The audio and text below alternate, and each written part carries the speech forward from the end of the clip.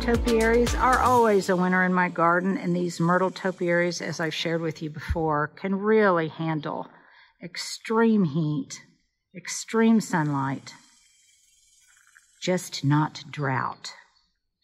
But that is my opening question of the day. I am going to share my winners with you, and I am so interested in your sharing your winners with me and with all of us. So this is definitely a video where you will want to read others' comments. Please make sure to put your zone when commenting. Good morning, everyone. I thought that today I would do something a little bit different and show you some plants that are performing beautifully in the garden in these 100-degree temperatures. I previously shared some losers for this very, very hot summer. So now let me share some plants that did exceptionally well. And these are specimens that not only will I appreciate them now so much for how they have held up to the heat, but also to just make a mental note of these are some plants that I will not only use in future gardens, but I will probably use them in more abundance in a new garden and also in this garden specifically. So the first candidate, the first winner, is this Blue Point juniper that I have shown you before. It just went to seed here, either planted by a squirrel or a bird or some such, and I've pruned it into a topiary shape. I've showed you this many times, but now I want to really profile it from the perspective of its performance and not just its shape and form. So even in these 100+ temperatures, look at all of the new growth it's putting out. And the new growth looks beautiful, as does that which has been there for many years.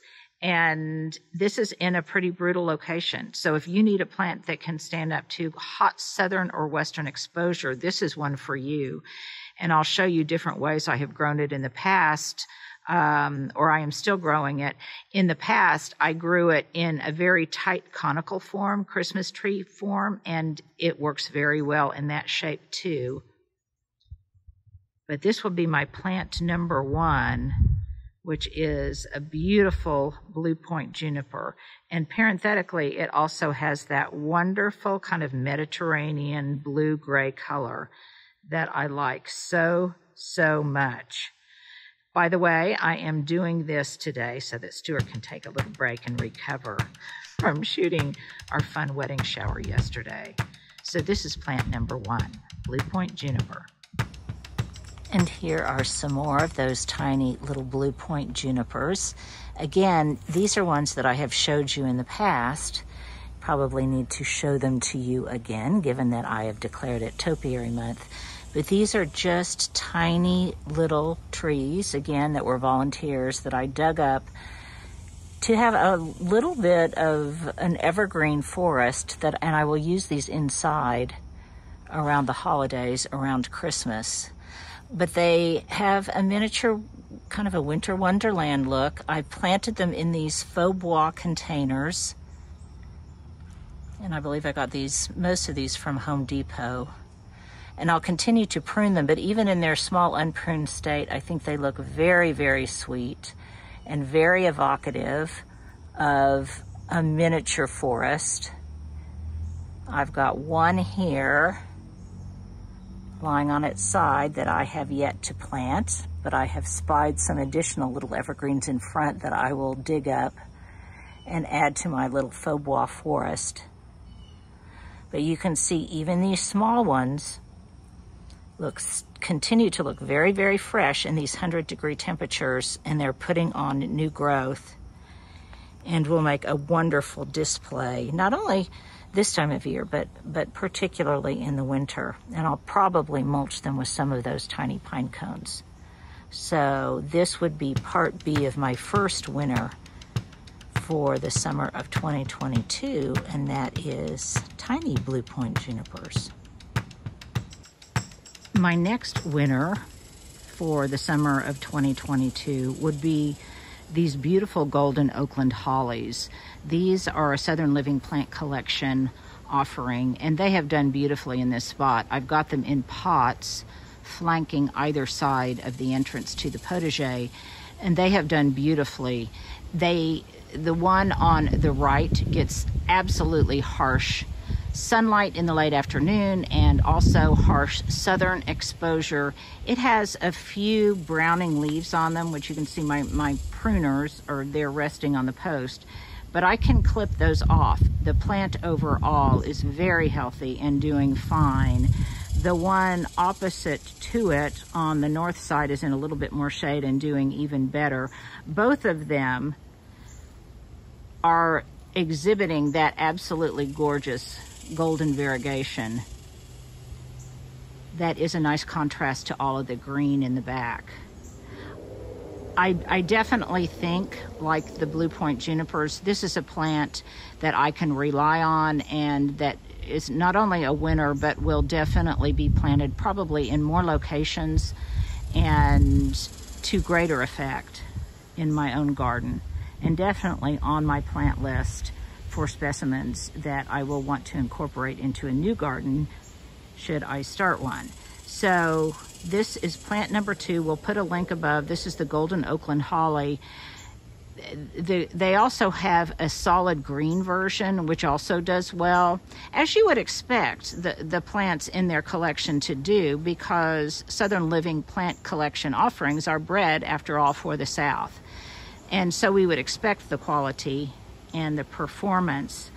But even the best plant lines and plant collections are going to be challenged when the temperatures exceed 100 degrees for days and days on end in very dry conditions. Nevertheless, these have both performed beautifully and constitute my number 2 winner for the summer of 2022. Another winner for me in this intense heat has been this creeping thyme. Thyme, I've learned a little bit about it. It requires just excellent drainage, which happily it gets in this pot surrounding the holly. But it can handle very, very strong sun. It does require more water than you would think. We think of it as being an arid tolerant Mediterranean plant, and it is, but nevertheless, when temperatures get this extreme, it really needs a little bit more water. But I can't believe this, which I just planted this year, is putting out sweet little pink flowers. And I just love thymes in general. I would say it's not as easy to grow because it can sometimes get holes in the middle. It can just die out from too little or too much water. But I definitely love its small leaf sweetness. And it has been very much a winner in my garden of 2022.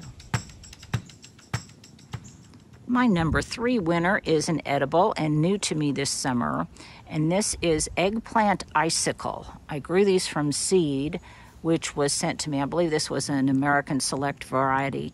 And growing under the tarp, it has performed extremely well. The foliage is not at all pest riddled. There doesn't seem to be any kind of infestation of any kind. It hasn't suffered any kind of mildew, and it is still putting out fruit, a lot of which I have already harvested. But you can see those sweet, sweet little icicle eggplants that are coming off of and out of these sweet, sweet lavender flowers. So it's a twofer. It is not only productive, but it's also beautiful. It makes a wonderful design counterpoint to the tiny leaves of the boxwood hedge. And I want to go around here so I can show you an up-close picture of not only the fruit itself, but these sweet, sweet flowers. And I love that coloration in my garden. These would be just a wonderful edible used as an ornamental in your garden. There's another one out there. Oh, there's a number of them. I'm probably I'm harvesting them on the small side, so they'll be a little bit more tender. Typically, I think the recommendation is to harvest them when they get about 6 to 8 inches, perhaps. I have a basket of them in my kitchen. And by the way, these, some people that came and saw the garden yesterday during the shower, even in the heat, they were absolutely charmed by this plant. And another reason to grow it is it grows not only so well in the ground, but it also grows beautifully in pots. And actually, it was the one in this terracotta pot that was the first to come into fruit and be productive. And the pot, as you can see, doesn't even have to be very large. Beautiful plant, beautiful production, and beautiful flowers. What more could you ask of an edible in a garden with temperatures exceeding 100 degrees? My next winning plant is another edible, and I don't know that I have the specific varieties for these, but these are shishito peppers, which I think most of you would agree with me are just absolutely divine, cooked with a little bit of olive oil and sea salt in your wrought iron skillet. It is a beautiful plant. The peppers are sweet and cute. And can I also say it has just performed beautifully and produced, even in these very high temperatures. This one isn't even under the tarp. And this has been a more productive pepper than the others that I have grown. I'm growing chili pie and dragonfly and some other peppers. This one thus far has definitely been the most productive. And I think it is a winner not only in containers like I've got this one, let me show you, growing just in a bucket elevated on a plant stand. But it also would do beautifully in the ground. And I'm thinking, ooh, in a hanging pot, this would be beautiful. Growing up a trellis and secured a small trellis, it would be beautiful. So this would be another winner from this hot as the Dickens summer of 2022 shishito peppers. Well, my next winning selection is actually a winning combo that just kind of happened by accident when I plucked a large pot of asparagus fern into this border that was denuded for a number of different reasons. But look at how gorgeous its delicate foliage looks in juxtaposition to this Little Miss Figgy, and this is a Southern Living plant. Interestingly, I have several Little Miss Figgies. The ones in pots were very productive. They overgreened in the greenhouse. The one in the ground has not produced, and I at one point, I think one of you followers gave me a suggestion. Nevertheless, I really grow this plant more for its beautiful foliage, for its value, its decorative value in and out of the kitchen. I love to use it on charcuterie trays and in flower arrangements. But this combo of this asparagus fern and Little Miss Figgy is just beautiful. And this asparagus fern is just putting out all sorts of interesting new fronds with very, very delicate growth. And I can't tell you the specific variety on this. It was given to me. But boy, is it performing well. And we all know asparagus fern does very well in the heat. So this is definitely a combo in containers or in the garden that I will replicate in the future. That's Little Miss Figgy, another Southern Living plant. We will give you a link in the description and on Instagram and in a card above. And this beautiful asparagus fern. More beautiful together than apart. Well, my next winner is going to be very familiar to you and no doubt on your winning list, regardless of the temperatures in your garden, and that would be Sun Coleus. These are specific colors that were part of the living plant collection we designed for my QVC online signature collection, and sadly for a number of different constraints we couldn't bring them to market, but hopefully we will next year. But this really deep reddish burgundy in particular I think is captivating. It's doing beautifully underneath the tarp. It actually was performing well even before I put the tarp in place, and it provides what little color I have in the garden right now. But you can see that once it cools off enough for the petunias, for some asters, and for some other things to bloom, it's really going to be spectacular. And what I love about it is it's an annual almost used as a shrub in this instance. They're in pots, so they're somewhat elevated, bringing their interest in their color to a different height, which is a good tip. But they're very, very dramatic. These are south facing. Again, I think performing extra beautifully because they're under the tarp. So if you can give them enough water, and remember to keep them pinched out, because that will give you a lot more plant inventory for this fall that you can use in hanging baskets and things like that, and hopefully over winter for next year. But also it makes the plants themselves that much bushier and that much more lush looking in the context of your flower border. And they look beautiful with these muted tones, these blue-gray tones that I love so much, but also with the greens, and just a wonderful textural addition to the garden. Definitely, definitely a winner in this very stingy summer of 2022.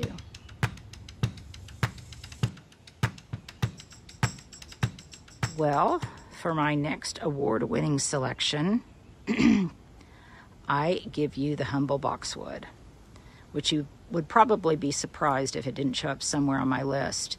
And here are some different varieties that have performed very well. My very favorite variety is probably Green Mountain because of its affinity for making topiary, but also because it is just a great performer in this heat. Now, this is growing underneath the tarp, but actually I've got some growing in full sun that is also doing very, very well. So it's Green Mountain in these pots. And by the way, these two specimens were transplanted from the front yard, from in the ground to in pots, and they are still doing amazingly well and adapting to their new potted environment.